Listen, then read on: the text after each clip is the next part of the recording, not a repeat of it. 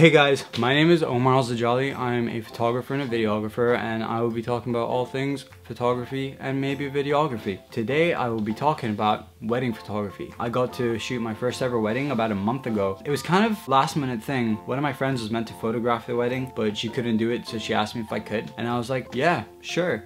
So to stay organized, I decided to make a list. I think it's like a list of 10 to 12 things. And this is the list that I'm gonna share with you guys because it may be helpful. First thing was to decide what gear I was gonna use. This was like the most important thing for me. I have a Canon and I also have a Sony A7S. Deciding on these two, it wasn't really too hard. I did opt for the Sony A7S. This thing's a beast in low light. It's extremely light. It's a mirrorless camera as well.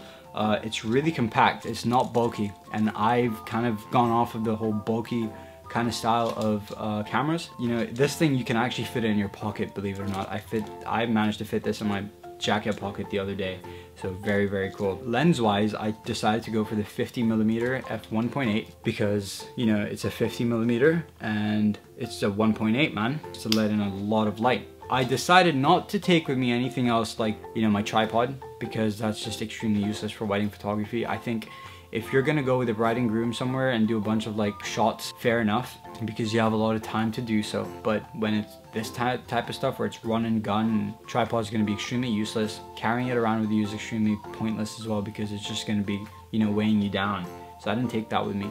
What I did take though as a spare was my Canon camera. Just as a spare, I never used it. I also took with me my Sigma f2.8 17 to 50mm lens because I love this lens and I did use this a few times too. But 90% of the time I did stick to the 50mm lens. The second thing on my list was to find a second photographer. I will always take a second photographer with me because you need one, to be honest with you. I called up my friend, she's a photographer, she's never done a wedding either. So I thought this would be like a good chance to kind of get her to be involved too. I told her what gear I was gonna use. Because I was, you know, using a 50mm lens, she was gonna use a wide angle lens. We wanted a good range of different types of photos. So she basically said that she would kind of be in charge of just taking all the wide angle stuff, and I was gonna be in charge of taking all the close-ups. I'm just trying to catch my breath.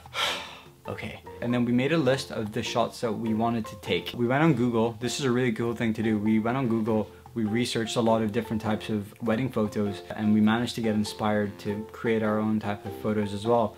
And we wanted to compile a list for the bride and groom to show them as well, because we were going to meet with them to kind of know what we were trying to do. And it was a good way for us to know what they wanted from us too. But the bride and groom were very easy. They were just like, do your thing. We just want to get married. We have a small 3-page list of shots that we wanted. We were very happy with the shots that they wanted. They were happy with the shots that we wanted. Now the fourth thing on the list was to research the venue and research the weather. Two most important things. We had no idea what the venue was like. We couldn't go physically to the venue either because it was so far away from the city, and none of us drive, me and the photographer. So we went on the internet, researched it, went on Google, checked out the pictures as well. The pictures were fairly amateur, so we were like, if they were able to get these type of photos, you know, we'll be all right. There were a couple of rooms where we couldn't really do much with because there was like, you know, 2% lighting in there, and it was just impossible to get any pictures. By looking at the rooms, we were able to kind of determine what shots we were going to be able to take here, what shots we were going to be able to take there, what we could get away with and what we couldn't get away with. And then by researching the wedding as well, the weather, sorry, we were like, okay, it's going to rain at 3 o'clock in the afternoon, so maybe do these type of photos outside when it's not raining, and then once it starts to rain, we can go back inside. That's exactly what happened, by the way.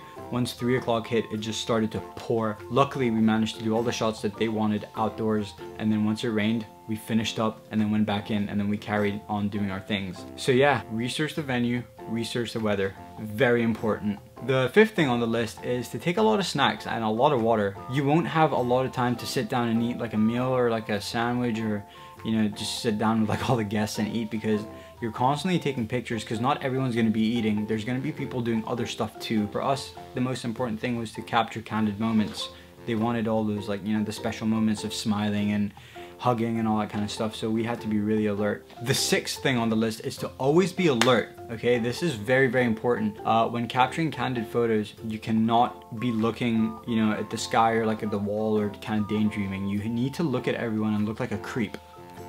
Literally like that, man. You just gotta stare at someone, and then once you kind of anticipate what they're gonna do. If they're gonna laugh, boom, take that picture. It's gonna be sick. It's gonna look awesome. And it did. So always just kind of anticipate and always be alert and always look at people. Always keep your camera on as well to capture those candid special moments, which means you're gonna have to take with you batteries, SD cards, chargers. The next thing on the list is business cards. Always take business cards with you. We had a crap load of people ask us for business cards and we didn't have any done, which kind of sucks because I think we lost out on a crap load of work from a lot of other people as well, because the pictures ended up really good. But yeah, you never know when you're actually gonna be given an opportunity to do another job, you know, whether it's photography, whether it's like family portraits or, you know, any of that kind of stuff. So always have business cards made. Yeah, that is about it. So I really hope that this list helps any of you first time photography for wedding. Follow me on Instagram as well. I post all my photography stuff there.